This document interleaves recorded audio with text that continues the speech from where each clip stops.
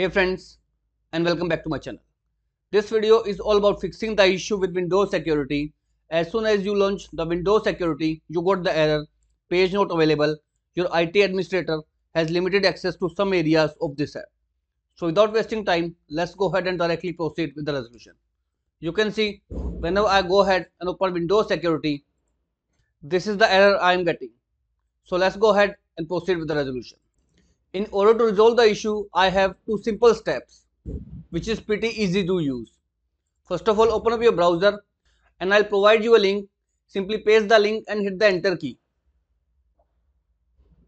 Go ahead and download this security health setup. I have already downloaded this file. Open the file and unzip it. Here is the security health file. Right click and choose the option run as administrator. This will go ahead and automatically initialize your system and in turn fix you the issue of page not available. Your IT administrator has limited access to some areas of this app. Now one more thing friends, now if this file does not initialize, I suggest you to first of all restart your system.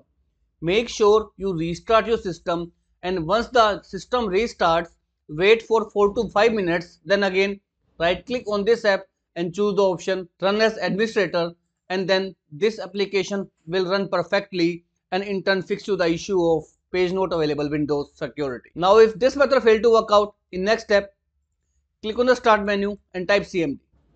Run CMD as an administrator. Now in CMD you need to delete few registries one by one. Here are the list of registries which I will share you in the description of this video. Go ahead, right click on each of the registry, copy and paste right over here by pressing the Ctrl+V key and then hit the enter key. Same way you need to proceed with each of the registries present over here. One by one, after deleting each of the registries present over here, make sure to restart your PC.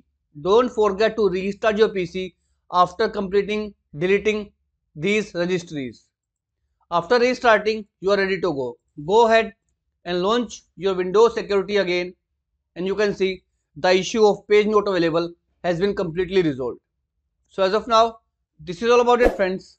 If this video works out for you, I request you to please click on subscribe button and turn on the bell notification icon to continue receiving updates from my channel. Thank you so much friends. Thank you for watching.